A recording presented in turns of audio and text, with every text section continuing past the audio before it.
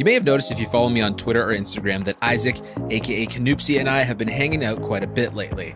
We even did a photo walk meetup recently in Toronto. I've always been a huge fan of his work and it's been a blast collaborating with him. So when Apple announced the new iPhone 11 and 11 Pro, we had an idea. What if we shot a full-blown professional production entirely on the new iPhone? We spent the day in Toronto exploring and drinking coffee for a tour of some of Isaac's favorite spots in the city, all in the name of putting the iPhone 11 Pro to the test in a variety of lighting, sound, and setup conditions to see if this new iPhone really deserves the Pro name. Let me just say, I think it does, but let's talk about why.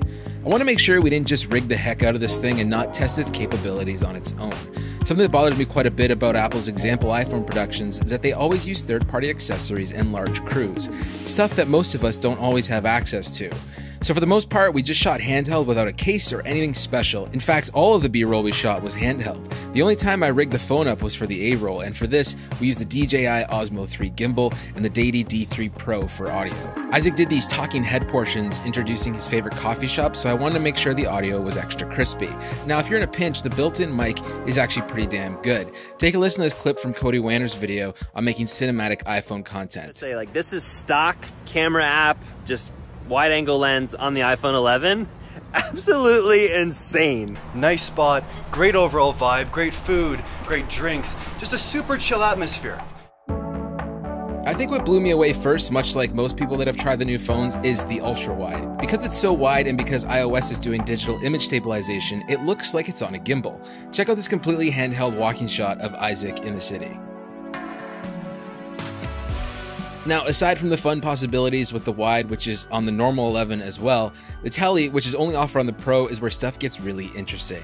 This is where I think the gap between real cameras and smartphones is finally blurring. The added lens compression of the telephoto focal length combined with the new sensor shift stabilization makes this lens my favorite video setup on an iPhone today.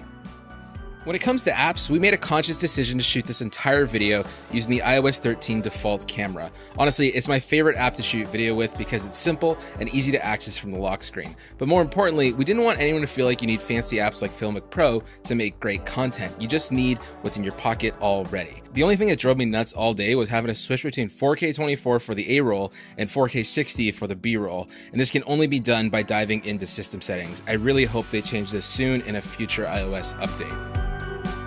You've heard this already from a lot of people, but truly, this is the best video camera I've ever used in a smartphone. And I think we're at the point now where this can be your only camera. If you're serious about video, I recommend grabbing the 11 Pro for the tele lens. It's going to let you capture nicer detail sequences and also up your production quality with the lens compression. But the regular 11 is an insanely capable machine, and given its low price point, I have nothing bad to say about it. Aside from the image quality, a major benefit to shooting with your phone is that it's so small and discreet. We never once got asked to stop filming because it just looked like we were playing with our phones. This makes the iPhone, in my opinion, one of the best run and gun cameras I've ever used. I guess the elephant in the room is, will I be keeping my iPhone 10 or upgrading to an 11 Pro?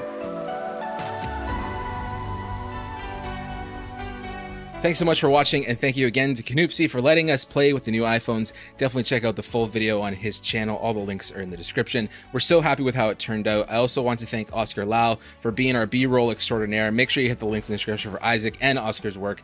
Let me know in the comments if you have any questions about the new iPhones, and you'll hear me next time I feel like making a video. And don't forget to subscribe. Cheers.